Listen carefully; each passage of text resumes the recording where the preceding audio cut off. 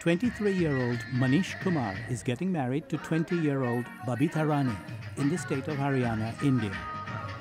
A lavish wedding with a unique prerequisite, says Babita.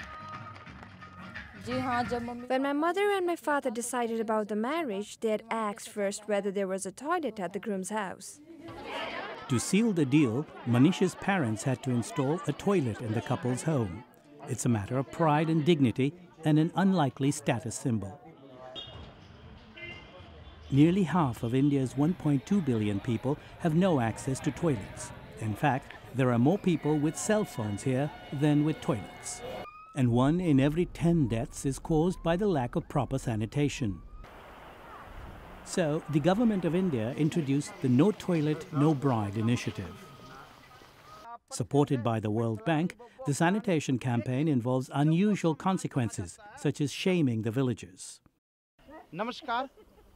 Namaskar. Good morning. What is this? Of course, there is no response. Praveen Kumar, a trained sanitation official, gets down to business. Is this human, cat or dog? And now I say this to the women.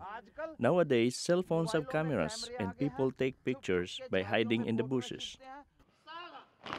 Getting the message across to the younger generation is critical. School curricula now include hygiene classes. If anybody goes out in the open to do their business, if anybody spreads any type of waste and dumps it, that person will be fined 1,000 rupees. That's $20 US, which is 4 times the cost of a porcelain model toilet. But still, India has a long way to go before it reaches full compliance. According to the 2011 census, some 53% of all households still have no toilets or latrines.